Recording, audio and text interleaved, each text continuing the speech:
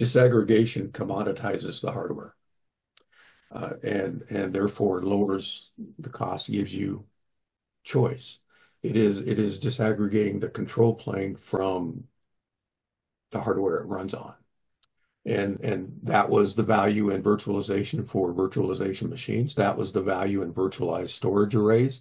That's the value in virtualized networks.